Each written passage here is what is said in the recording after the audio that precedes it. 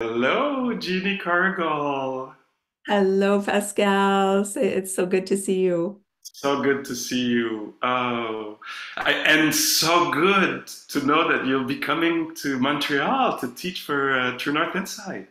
Well, I'm really excited to be coming because I love Montreal. Of course, I don't know if everyone knows I lived there for 3 winters. Well, I went to university at Concordia, and so I lived on the plateau, and I loved it and I adored it. And in fact, I think that I went to a workshop, an atelier at the place that we'll be teaching.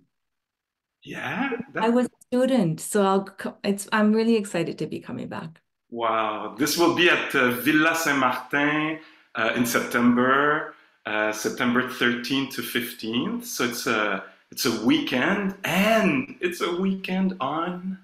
Joy. Oh my God, I want to be there. So do I. Yes, well, you will. Yeah. Uh, And Pascal, I know you know, we all know joy is such an important. I'm really loving this theme because there's such joy in the Dharma. And joy can be, it's not like framing it in the Dharma way. It's not like a peak experience, Hollywood movie. It's a sustaining, nourishing joy that we can touch in our own hearts. And this is a refuge for us in these times of climate crisis, of war, of genocide. This is a refuge we can touch inside our own hearts and yeah, from there engage. And this is inspired a lot for me by my Métis community because I worked with a mentor for years and still do, even though he's not here on this physical plane. And although I'm a light-skinned Métis woman, my community, over the last 150 years and longer, has survived because of quiet joy. quiet joy. Wow. Survived because of, through genocide, through colonialism, because they can touch, because we can touch. The elders teach us to touch this joy of community, this joy of nature, this quiet joy of you and us being together right now.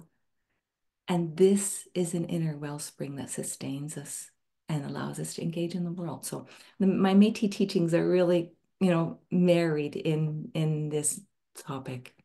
Wow. And you know what? I can totally feel it. The quiet joy. You're transmitting it as as you're sharing about the retreat. It's so beautiful, so deep.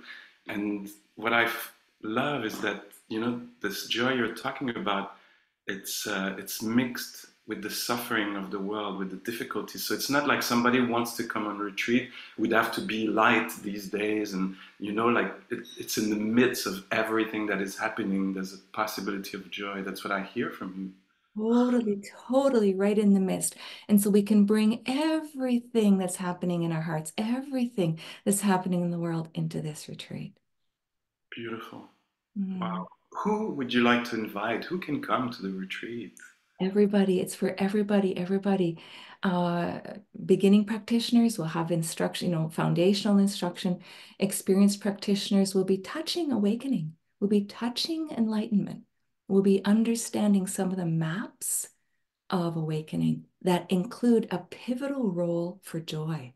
So we'll be learning some of that sutta, that understand a deep understanding, so everyone can come.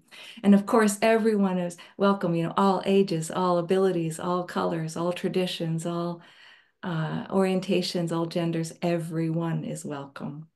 All Wow. parts of ourselves are welcome, all Yeah. parts of the community. Wow. I'm so, so, so thankful and happy you'll be coming, Jeannie. You have so much to offer.